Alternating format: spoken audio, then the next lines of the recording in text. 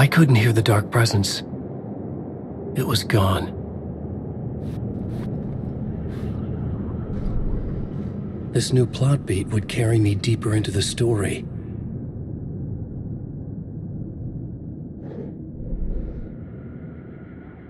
I'm a writer.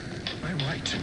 Writing is the key. Art is the key to find my way out of the dark place. Don't forget this. Don't you fucking forget this. The dark place. I'm outside time and space. Outside reality. This is real. A nightmare dimension. An ocean of darkness. Remember, its dark energy can make art come true. Make dreams and nightmares come true. Yes, I can use this. I need to use this. Hungry, monstrous things. They're trying to stop me, to devour me, become me. Oh no.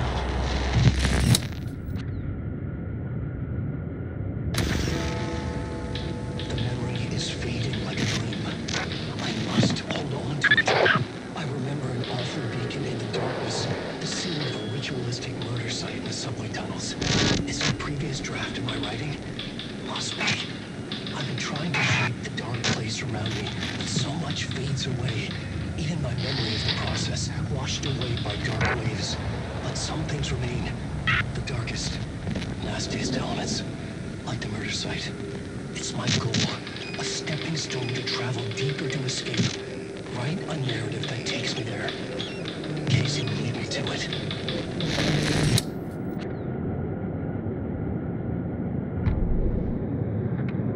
Word is, your research can help me, ma'am. What do you know? There's more than one urban legend about the Cult of the Word. The murder cult used these tunnels for their ritual sacrifices. They say the cult reenacted the murders in Alan Wake's crime books. That Wake was even involved somehow, under a false identity. Mr. Scratch, which is, of course, a nickname for the devil himself. Go on, ma'am. This is where the history of the cult gets genuinely disturbing. The cultists tracked down the torchbearers living in the tunnels. They locked the poor folks up in a derailed subway car, doused it in gasoline, and... yeah. Charming. It turns into a bit of a ghost story after that. They say the dark smoke from the fire still roams the tunnels searching for new victims to devour.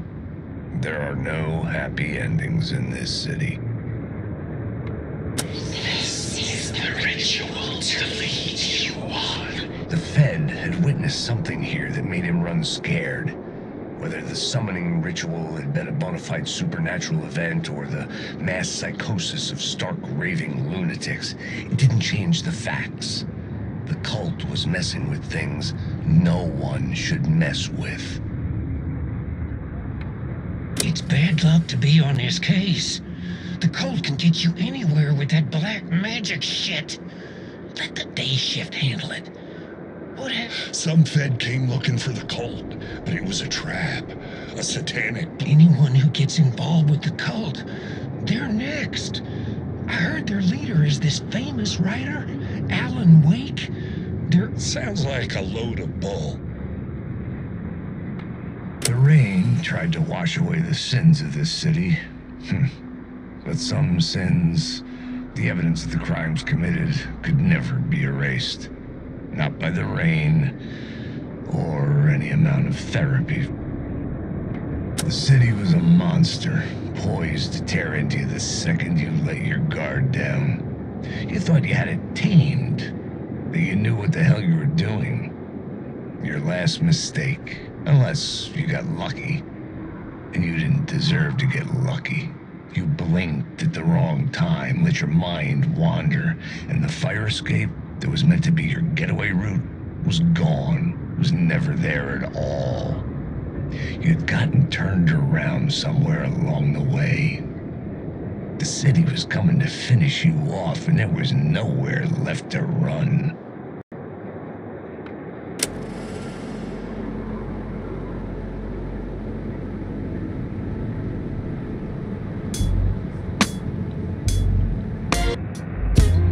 Some say that it lives forever, this road that I lose you on every time.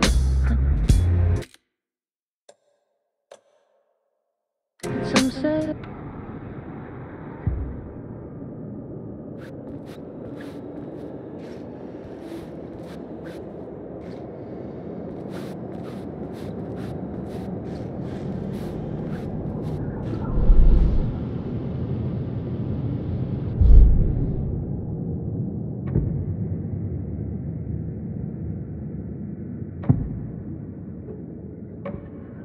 Changing a plot element in a scene without being there was impossible.